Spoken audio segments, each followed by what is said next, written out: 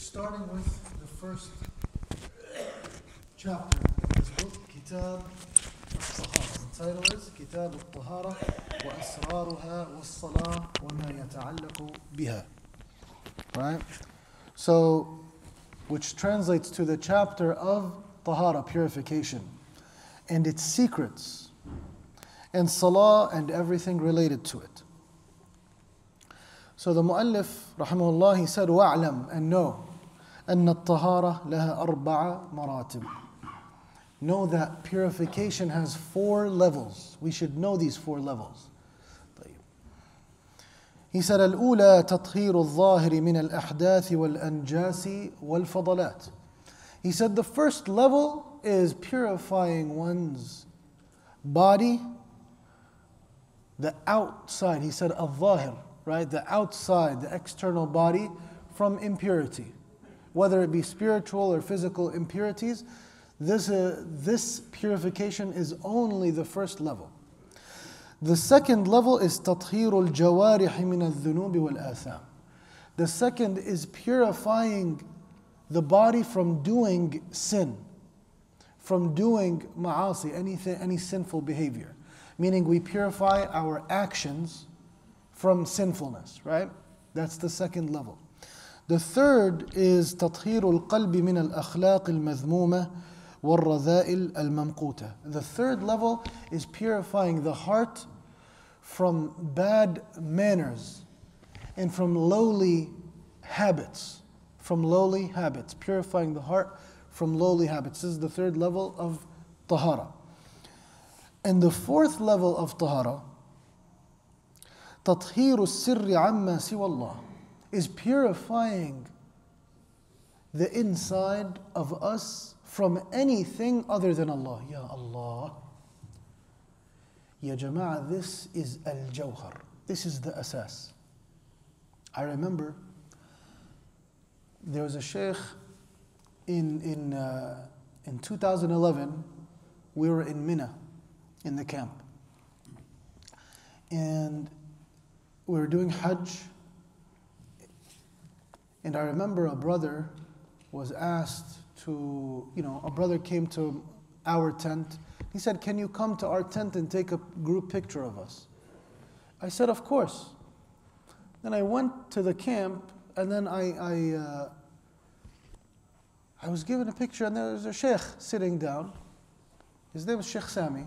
He said, after I took the picture, I'm like, Sheikh Sami, you're here. Why don't you just take the picture? He's like, Wallahi, I don't like taking pictures. I told him, khair, inshallah, Sheikh. I want to know. Is there anything that I'm doing that's wrong? He said, La wallah illa annu. He said, my heart can't, I know what my heart can take and what my heart cannot take. He said, Ya Rabb. And I told him, what do you mean, Sheikh?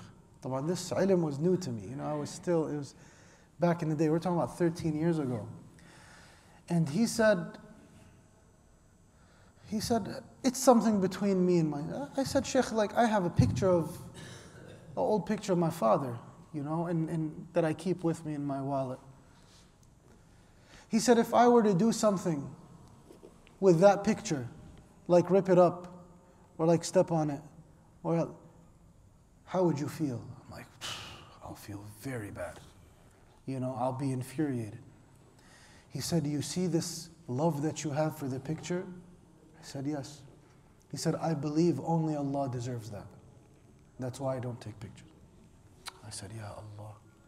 And that sparked something in me. Although, we still, we always taking pictures and selfies and hada. But what he said really hit me. He said, I don't believe that this type of love and passion belongs to anything but Allah. Allah deserves all of that. That's in his opinion. Is it a valid opinion? Wallahi. Yeah. But this is the answer of somebody who's been digging into his heart for a long time. He's been finding out what is it that gets his heart up, gets him, frustrated, infuriated, makes him happy, makes him comfortable. He's testing himself. And this was one of the things. And that's why we all need to embark on this journey and find out what it is that we love more than Allah subhanahu wa ta'ala. What is it? We can say we love Allah subhanahu, but we can act as if we don't love Him. And that's the waqi'. Ya jama'ah, when somebody says, oh, I love this person, oh, I love this thing, I love my car, I love my house. Man, I love that soccer player. Man, I love that basketball player. I love this food. I love this restaurant. I love. Ya jama'ah, where are you loving everything? Love. Man, do you even know what love is? Should love be distributed that easily? Should the love of a believer be given to something so lightly? Something that Allah subhanahu wa ta'ala ultimately deserves. No one deserves this love more than Allah. Huwa al-wadud. He's the most loving, the most compassionate. Sah? Who deserves this love? Wallah, it's only Allah. And we know this. Because He is the one that allowed us to love. So loving something not through Him immediately discredits that. Do you get what I'm saying? Is this kind of like over the head? When we love something, we need to love it through Allah, not aside from Allah. We love our house because Allah subhanahu wa ta'ala chose to bless us with a house that has this. When He didn't give it to others, but He gave it to me, and He gave me water that's running, subhanallah. None of the, ya jama'ah, the most beloved servants of Allah, all the prophets of Allah didn't have water that flows like the water in our house. All of them, subhanallah. All of them didn't have light as easy as we have it. Just switch it on. They had to go and turn on the light, and then in the middle of the night they had to put oil so the fire can continue. Love has to go through Allah subhanahu wa ta'ala if we want to be believers. And this is what تطهير السر عمن سوى الله. The fourth level and the most important level is purifying what's inside from anything but Allah. So that if anything goes in here, it has to go through Allah. Subhanallah. And we're going to elaborate on this in a bit. We said, وَهَذَا هُوَ الْغَايَةُ الْقُصْوَى. This is the ultimate strive. This is what we're striving for. فَمَنْ قَوِيَتْ بَصِيرَتُهُ سَمَتْ إِلَى هَذَا الْمَطْلُوبِ. Whoever has a strong basira, strong insight, they will strive for the fourth level. وَمَنْ عَمِيَتْ بَصِيرَتُهُ لَمْ يَفْهَمْ مِنْ مَرَاتِبِ الطَّهَارَةِ إِلَّا الْمَرْتَبَ الْأُولَى. He said, and whoever's insight is weak, this person will live their life dwelling on the first level, which is what? Purifying the body. That's it. That's all they focus. Hyper focus. Oh, the water is clean. Oh, the this. Oh, I need sanitizer. Oh, my thobe has to be. It's a little dirty. I gotta go change. I can't go out like this. I have a coffee stain. I have to be 2 hours late to work to go home, change my shirt, come back. I can't be seen like that. Me being seen like astaghfirullah. No. I can't. Ya jama'ah, I'm telling you. The Imam, he starts talking about these types of people. He said that Umar radiallahu ta'ala anhu, he was seen, or it was narrated that he was seen making wudu from the bucket of water that the Christians used to wash. And it was known at that time that the Christians, they didn't have like the sunnah of our Messenger ﷺ, which is to pour the water onto the dirt and then wash it before putting your hand inside of the big bucket. So in Islam, Prophet ﷺ forbade us from putting our hand directly into the water, right, before washing our hands. So we'd have to pour water, wash our hands, and then what? And then we could do the tahara. But Umar radiallahu anh, he knew this about the Christians.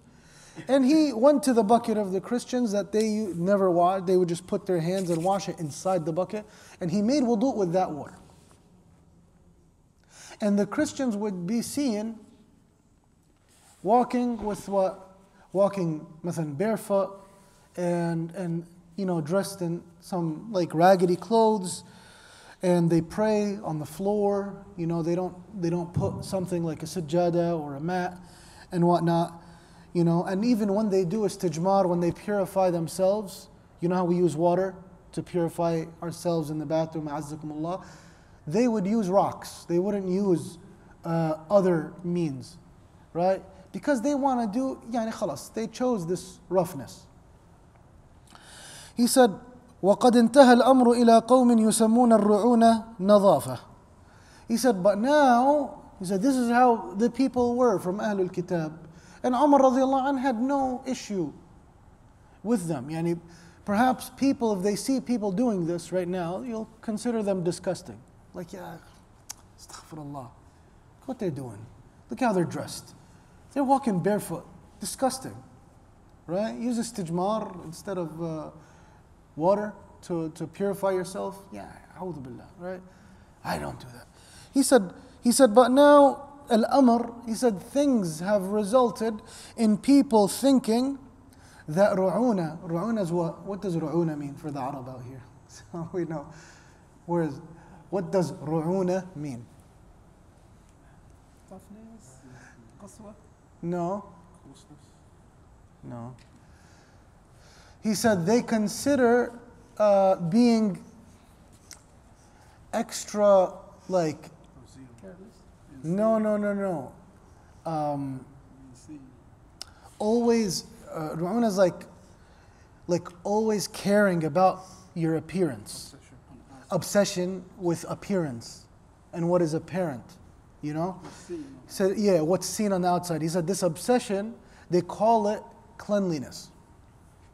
So, فَتَرَى أَكْثَرُ زَمَانِهِمْ, they spend most of their time يَمْضِي فِي تَزْيِينِ الظَّوَاهِرِ, it just passes in decorating their bodies, their clothes. Well, I need to get me, a new pair of shoes. Oh, my pants have to be this. Oh, my shirt has to be ironed. My this. Not that it's wrong to look good, but the majority of the time is spent in this. That's where the aib is. Where more time is spent on this than actually thinking of the heart. When a person spent more time ironing their shirt than they spent reflecting on the bad deeds that they did. This is the problem. This is what the Imam is talking about here. He said, وَبَوَاطِنُهُمْ خَرَابٌ مَحْشُوَّ بِخَبَائِثِ الْكِبْرِ.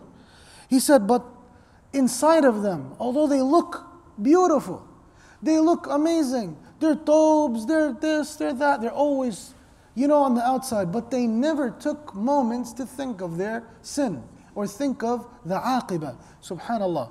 They say Umar ibn al-Khattab radiallahu anhu. Well, I'll save that till later, inshallah, this story. He said, the inside is mahshuwa bil kibr. He said arrogance and showing off and ignorance and nifaq, hypocrisy. Inside, unattended to. Never, wallah, focused on this person. The majority of the time, what he's saying is there are people that spend more time shopping for nice clothes and cleaning themselves and taking showers and right? Caring about, well, I'll wait for a fresh cut. Today I went to the barbershop. Alhamdulillah, it was empty. I just went and sat. Sometimes you'll go in the barbershop, there's like 5 people in front of you. You wait for how long? Wait for like an hour and a half. Msh mushkila. What, for a haircut? Yeah, I gotta look fresh. I can't. If I'm not fresh, I just can't live. I don't know. I'm not me if I don't have that shape up, right? You guys know what I'm saying. But طيب, what about that weight? What if that weight was outside of the masjid from how packed it is, so that we can get the reward of praying jama'ah? What if that weight was to see a scholar that's going to teach you a ilm, a knowledge that you can't get from any other place, or wisdom that you cannot attain from any other scholar, as this scholar is the top of his time, or very rarely would you see this scholar in your lifetime, right? Would we wait that long? to be worth it? Or is the haircut more worth it? So this is what the Shaykh is talking about here. He said, يُسَمُّونَ الرُّعُونَ نَظَافَةً. And then they claim that this is cleanliness. Yeah, you know, I like to stay fresh.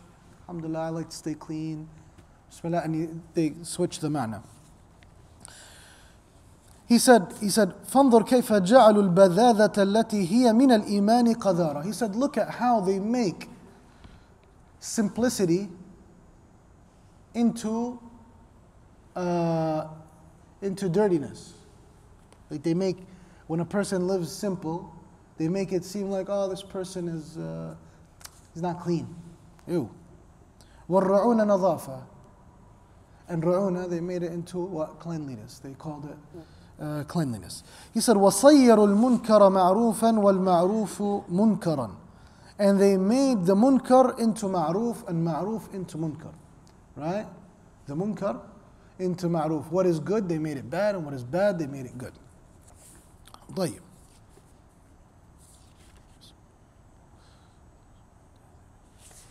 طيب. Now, he said, وَأَمَّا إِزَالَةُ الْفَضَلَاتِ. Now he's talking about tahara. He said, if you want to talk about the first type of tahara, go to any book of fiqh. You can find in detail, okay, what type of water to make wudu in, what kinds of, what you start with to make wudu, how ghusl, the different kinds, and so on and so forth, right? What cleans the najasa and what doesn't clean the najasa. You could find that in any book of fiqh. We're not talking about that today. We're talking about the levels beyond that. He said, وَأَمَّا إِزَالَةُ الْفَضَلَاتِ. As for this, removing unclean things, he said, it's two types. النوع الأول أوساخ تزال كالذي يجتمع في الرأس من الوسخ والدرن فيستحب تنظيفه بالغسل والترجيل والتدهين لإزالة الشعث وكذلك ما يجتمع في الأذن والأنف من الوسخ. He said the first type is basically what's inside of you. When we want to clean what's inside our hair, what's inside our nose, our mouth, and so on and so forth. He said يستحب to brush the teeth and so on and so forth. He said, so now he's talking about the outside, right? To wash a person's self from sweat and to look good and anything extra, all the hair and all that. Then a person should always look muhaddab, should look decent, should look presentable, right? This doesn't mean that a person shouldn't care about themselves. So the Shaykh now he's balancing what he said before, because there's always people that are extreme, right? There's people, extremism is a mindset. It's not an ideology. There's people that just take anything to the extreme. You give them the most balanced thing and they make it extreme. Because it's like the mindset. You give them the deen, Islam, like it's perfect. And they make extremism out of it. How they do it? Subhanallah. It's just the mindset. Right? So he said no, a person should always remain clean from the inside. He said, and there's nothing wrong with going into the hammam. You know what the hammam is? What is the hammam? We said that it's the bathroom. But back in those days, hammam, it was the sauna, where they would go and have a steam shower. They would actually go into that place and there would be a boiling water and it's just steam.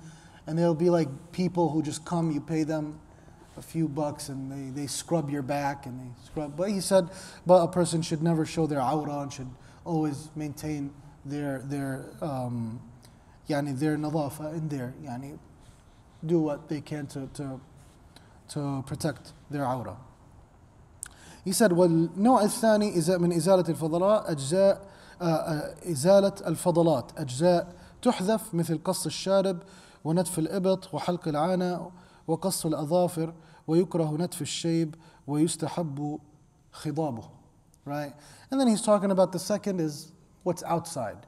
Right? So now we're gargling, we're cleaning our mouths, we're brushing our teeth, we're blowing our nose, we're making sure our hair is clean. He said, what about the things that are cut, like the hair, right, from the private and from the underarms and, the nails when they're too long. A person should always maintain that. Always maintain that. There's no question like, oh, wallah, why don't you cut your nails? Why don't you, go put some oud on? You don't smell good, right? Your thobe, it has a smell. You've been wearing it so much that, Leave me, I'm with Allah. No, ya Habibi, I can't even have khushu' next to you. You're not with Allah. You're making me not be with Allah, right? That's not the right way. So there's a balance, right? There's a balance. And that balance is basically what we're trying to say is the excessive care about something that's not as important, right? Like imagine someone, your house is being, there's thieves in the house. And instead of going to rush for your weapon to defend yourself and your house and your home, you're rushing to what? To the bathroom, make sure it's clean. Right? Or to put away the groceries. It's like, well, I mean, no, I have to put away the groceries. That's important. It's important, but it's not what's really important at the time. And likewise is the person that excessively cares about the outside and neglects the inside. You have shaitan attacking the heart left and right. Person's losing the battle with shaitan. Subhanallah. And where do we care? We care about the outside. So we need to make a shift. Then he said, فصل في فضائل الصلاة. Now we shifted from what? From tahara to what? Salah. Ya Allah. I want you guys to imagine this.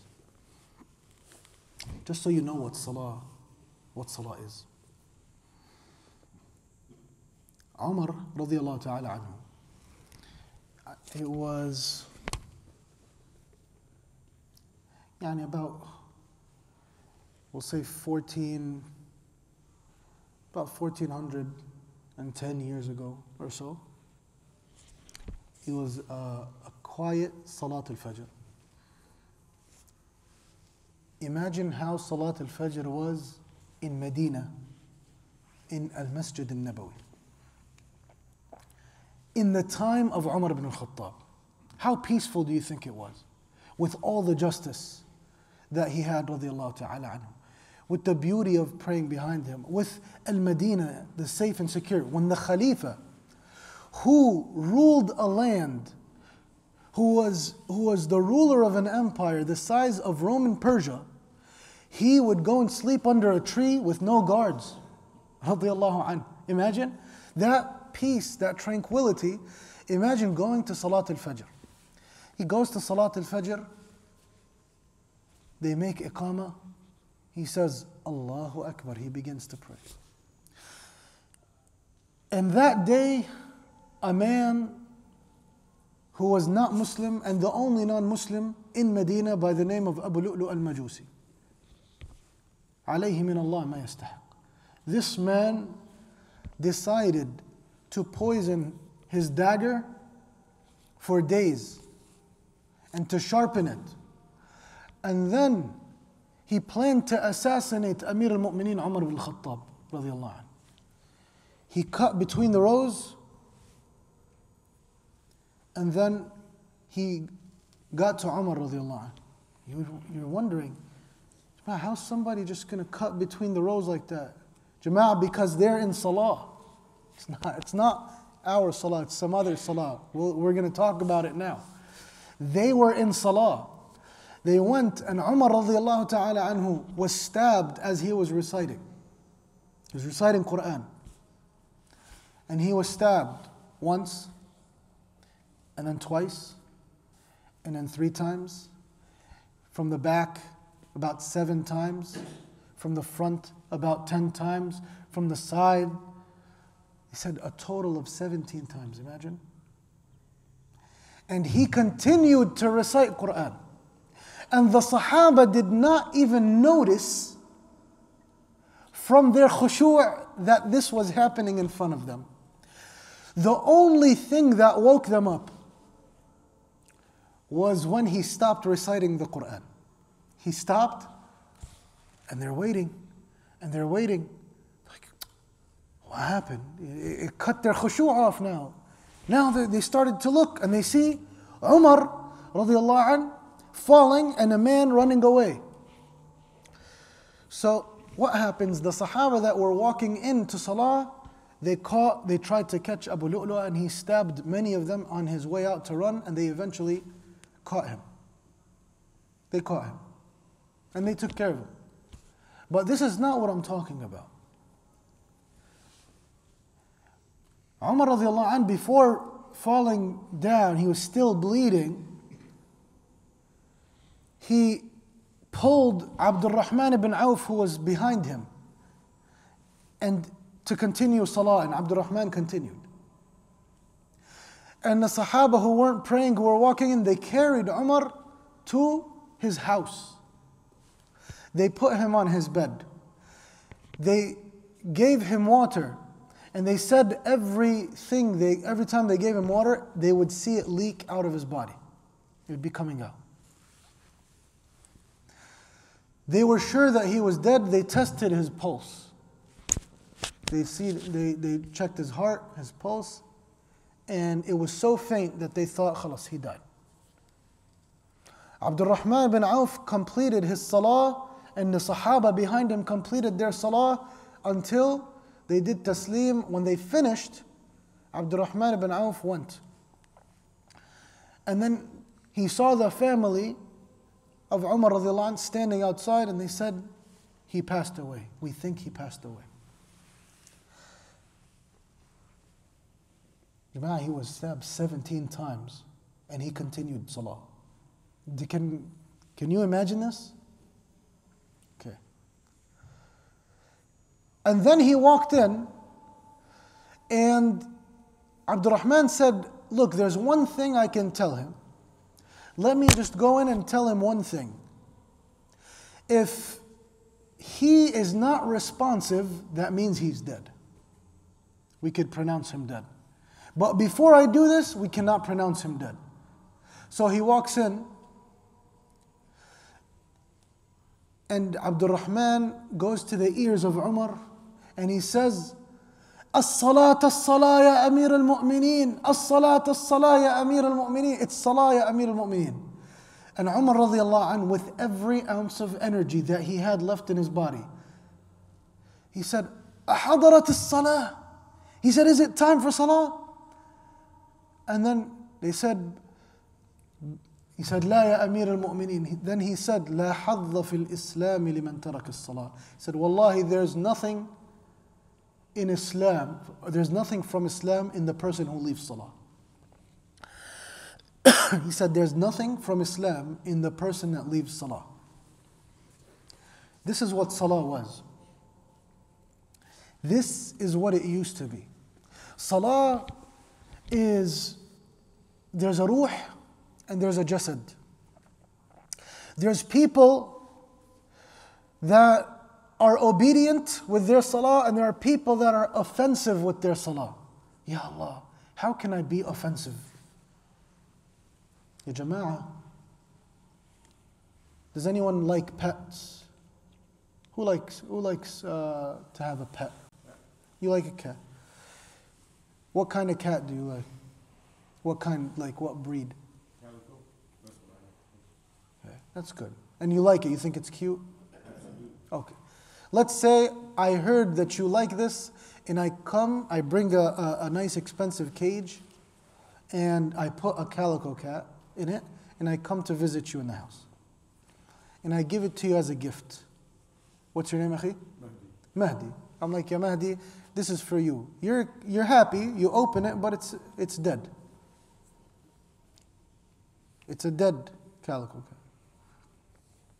You said you like the cat. I mean, the fur is there, the body's there, the blood is there, the cage, everything. It's there, but it's dead.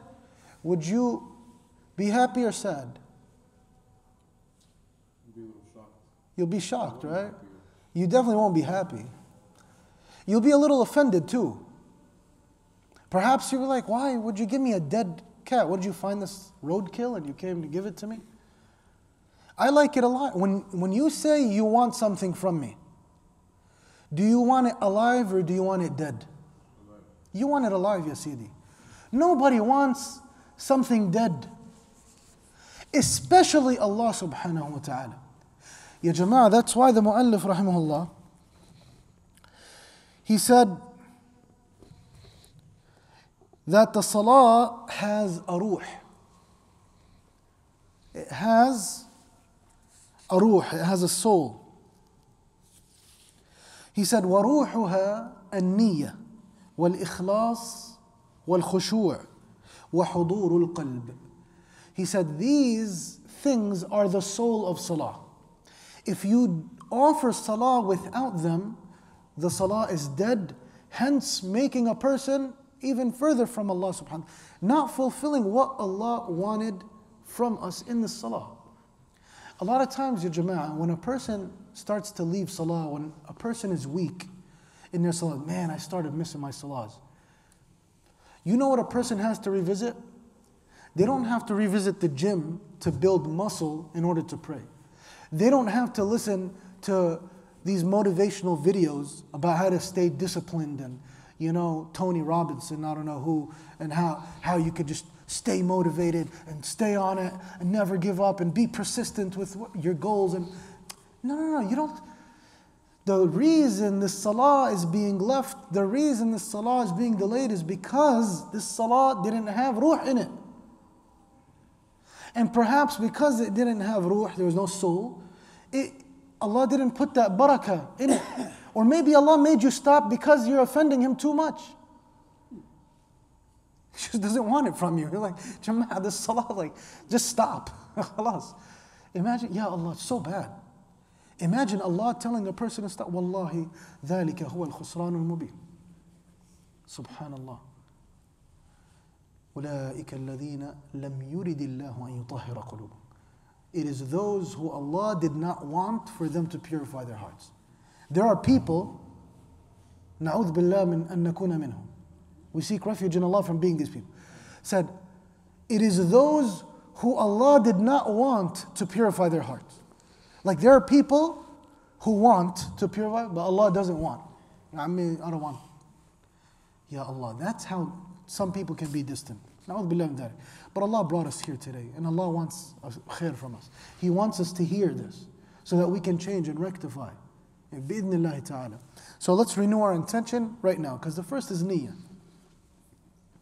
Jama'ah, when a person does niyyah, I remember when I go to Palestine, all the old men who want to pray, they always say their niyyah out loud. اللهم إني نويت صلاة العصر مقتديا في وقتها الحاضر وخلف الإمام الفلاني. They name the Imam Mustafa ibn Muhammad ibn Abdullah. مقتدي. And you name this whole long, say, Allahu Akbar. That's not the niyyah aslan. That's intended. That's not even a sunnah. Aslan. The Prophet ﷺ never taught the Sahaba to say this or do this. But what is the niyyah that we're talking about? The niyyah, ya jama'ah, is deep. It's saying okay, why am I praying this? See, the reason for salah changes from person to person. Not everybody comes for the same reason. Some people are motivated by the love of Allah. Some people are motivated by the mercy of Allah. Some people are motivated by Allah's power and ability. Some people are motivated by Allah's compassion and pardoning. Some people, everyone worship, but we need to, and there's nothing wrong with that, right? Everyone has something that's driving them. But the niyyah is, okay, I'm praying the salah, but what's motivating me? What is bringing me here to stand before Allah? That is the niyyah. That is the niyyah. And guys, sometimes think, do I want to just tell my parents that I'm praying? Do I want to tell my friends I've been consistent? Do I want to, هل خرجت من إلف العادة إلى لذة العبادة? Like Imam al-Sha'rawi rahimahullah used to say. He used to say, did we exit from the habits of customs and habits, the boredness of habits, to the beauty and beautiful taste of ibadah, of worship? Did we actually exit from that? And we're just going, Allahu Akbar, alhamdulillah, rabbil alameen, rahman rahim, malik yawm. Is the Quran falling in our heart? طيب, al-ikhlas wal-khushu'. Ya jama'ah, khushu'? He gave an example here about Abdullah ibn Zubayr radiallahu anhu. Who knows Abdullah ibn Zubayr? He's a great Sahabi. He was actually Khalifa for a certain number of years. And Abdullah ibn Zubayr, they said when he prayed, to just imagine this, in the haram, birds would sit on his shoulder and his head. Birds would sit on his shoulder and his head. They said when Hajjaj attacked Mecca, when they catapulted boulders, they would pass next to him so close that his thobe would shake and wave from the air of the catapult. They said he didn't move a bit.